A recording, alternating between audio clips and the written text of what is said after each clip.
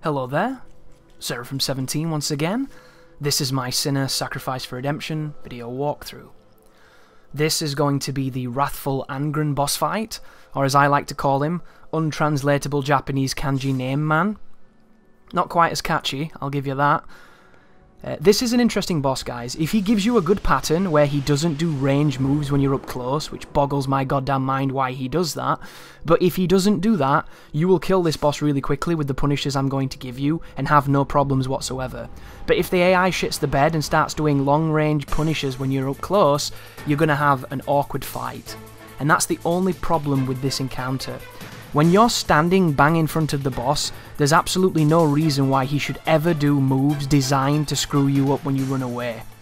I think all the melee attacks should be provoked from being close to him, and all the chucking the stupid mobs, chucking the fireballs, casting the swords, that should be reserved for people who play defensively and move away from that front line.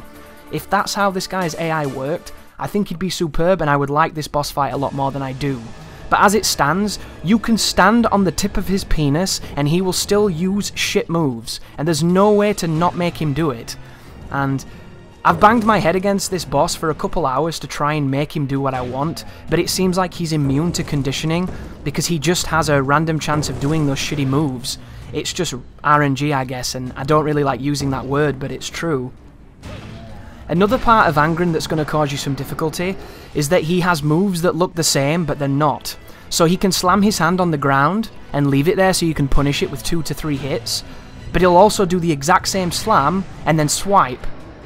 And it's a very subtle difference between the two that you have to react to, and if you go to punish it too quickly and it's the wrong one, you will take damage and you will take a big chunk of life. Whenever Angronn does this, where he does his little flail, his temper tantrum, it means he's going to break the platform. And another thing, I think if you fight him like I'm fighting him right now, he shouldn't break the platform. He should only break the platform to punish people being passive and defensive. But here are the swords. Be very careful with the swords, guys. When he hits the platform, if he hits a sword, it will fling it, and it has a hitbox that can hit you. So you need to be very careful because they'll catch you, they'll do a lot of damage, and this boss kills you very quickly because he's got big damage. But almost all of his moves have got a pretty decent timing window to punish them with a running R2, and once you break his armor, you do really good damage to his arms, and he's breaking the platform again. In this particular encounter, I did not find any real use for the spears or for the pots.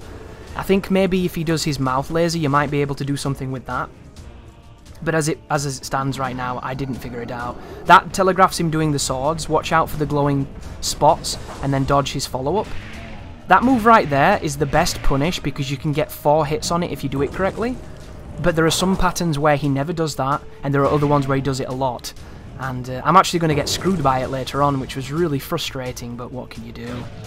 The running R1 that I did just then is fantastic for punishing things that are just out of your range, because it has a wonderful forward momentum to it. But here is Angronn breaking the platform. This is me messing around with the I don't have that item left anymore animation that looks really funny. And then here's the big punch. This is the Falcon Bang that we want. So punish it, 2 hits, 3 hits, and if I was closer to him, I could have got the final hit there. If you come here with compromised stamina, you will never be able to do a maximum punish on this boss. But so far the fight is going, other than him doing the sword move a bunch of times when I don't think he should do it, it's gone really well. We've got a pretty good pattern, and he's breaking it for the final time now. Which, this move of him breaking the platform, don't even begin to try and test that move. Every time I've tried to attack it while he's doing it, I've took massive damage. And then here's where my damage comes, so watch this. I roll into a spot where a sword is landing, and it hits me, so yeah. That was depressing, but what can you do? He's only 2 hits away from death, and we'll get him on the next one. Oh damn, he catches me again, but at this point I guess I stopped caring. Yeah, there we go, there's Angronn. That's the end of him. I've seen a lot of people online saying that this boss is really hard, and I guess if you fight him in a way that's not productive, he probably is, because he hits like a truck. But if you keep out of his range and you punish with running attacks, you will stomp on him very quickly. I personally find this guy to be very high spectacle, but incredibly simple.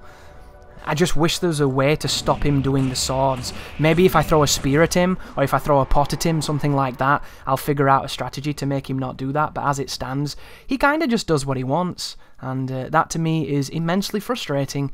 So thank you for watching, and you take care now.